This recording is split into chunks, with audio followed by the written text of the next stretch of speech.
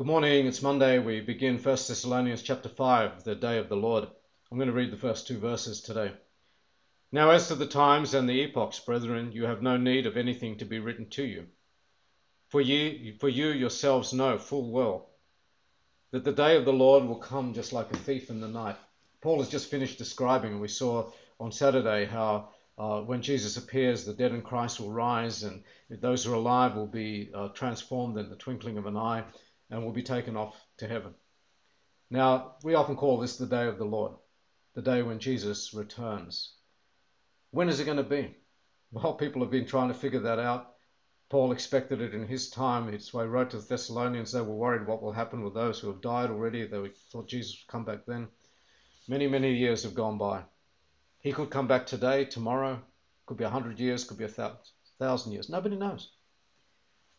When Jesus was asked, he said, I don't know. Only my Father in heaven knows, not even the angels know.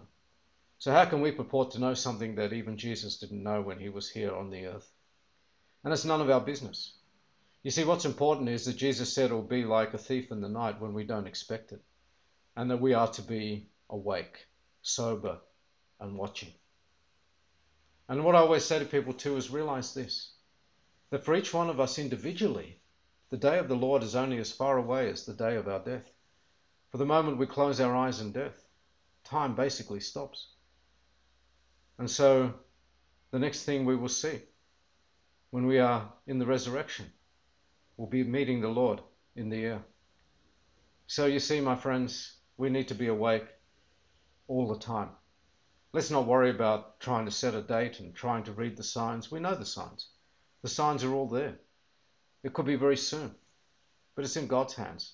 If we needed to know, he'd tell us, but he hasn't told us. He wants us to be living with that expectation every single day, ready for him when he comes. In the meantime, what are we to do? Put our hands together, put our hands in our laps and sit on our blessed assurance, as one of my favorite ministers says? No, we're to be working. Jesus said, you're the light of the world, the salt of the earth. Go and make disciples of all nations. Proclaim the good news. By this shall all men know you are my disciples, if you have love one for another. So we are to be working, spreading his love, being his ambassadors, till the day he either comes or he calls us home. May God help us to always be alert, awake, sober, watching, and waiting.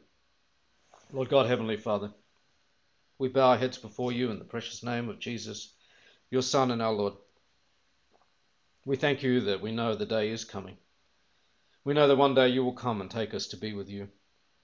But till that day arrives, Lord, may we be faithfully serving you, watching, serving, loving, believing. Lord, help us. We offer ourselves to you anew today as a living sacrifice, holy and acceptable to you. This is our reasonable service of worship. Help us not to be conformed to this world, but to be transformed with the renewing of our minds, to know what is the good, perfect, and acceptable will of God. I pray for every listener, Lord. You know exactly what they need. I pray that you would just bless them. I thank you for them. I pray that you would reach out your arms and strengthen and comfort, embolden, enliven. Lord, have mercy. Have mercy on our nation. Have mercy, Lord, on our government. Give them wisdom. Help them to be wise. Help them to discern the times in which we live. We pray this also, Lord, for the church. We also pray, Lord, for those who are suffering under tyranny. Especially we pray for our brothers and sisters that are persecuted for their faith. Forgive those that persecute them. They've got no idea who they're fighting or what they're doing. Lord, have mercy. Have mercy on the lost souls.